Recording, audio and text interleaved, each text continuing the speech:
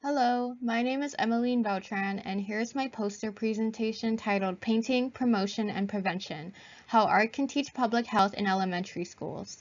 This community action plan proposes the implementation of art workshops using visual communication activities to teach elementary school students about public health. Before I began my graduate studies at Cal State LA in fall 2020, I spent my gap year as a special education aide. In early 2020, working at multiple schools, the conversation about COVID-19 were inconsistent between elementary and middle schools.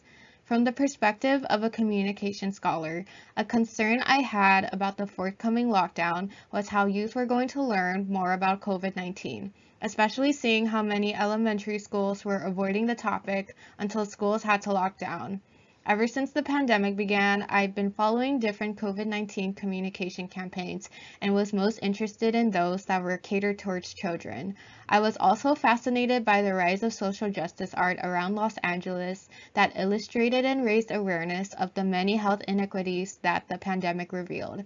My personal experiences was what inspired this community action plan.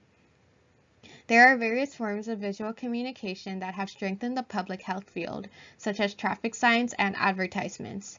Additionally, art therapy, education, and rehabilitation can improve the well-being of populations affected by either a personal or public health concern, such as incarcerated adults and Alzheimer's patients. While these interventions are beneficial, they only focus on individual behaviors.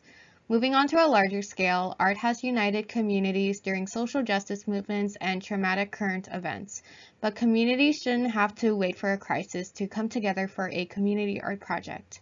Finally, focusing on a specific target population, elementary school students are often taught that health is primarily physical health and are not introduced to other topics of public health. Visual communication activities that have been implemented to medical schools and public health graduate programs have been proven to enhance students' understandings of their surrounding communities, cultures, and health needs. With this project, children are introduced to public health and social justice topics at an early age. When the COVID-19 pandemic reaches its ending stages, this mural will remind students to continue the discussion of public health at an early age instead of waiting for another public health emergency to happen. In Los Angeles, there have been a rise of art projects and murals that are focused on social justice issues, including the COVID-19 pandemic.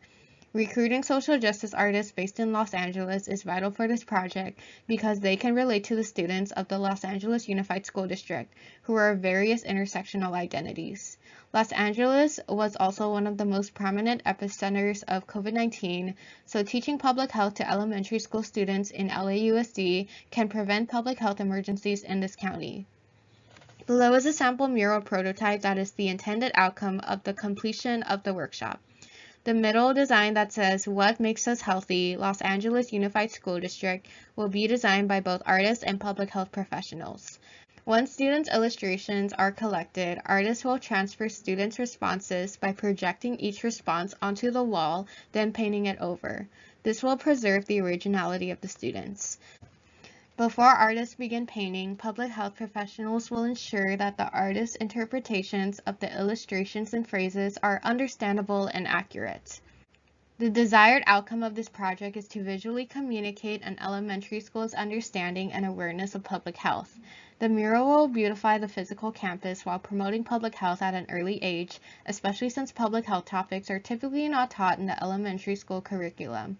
With this activity, students should be able to name various contributing factors of their individual and community health. To widen students' knowledge of health, the measure of success with the activity is determined by the variance of responses when students answer, "What makes us healthy?" Students' answers should touch on a wide range of public health topics such as mental health and health equity. Another indicator of this community action plan's success is the continued discussion of public health on campus and throughout the district. This is the conclusion of my poster presentation, and I thank you for your time.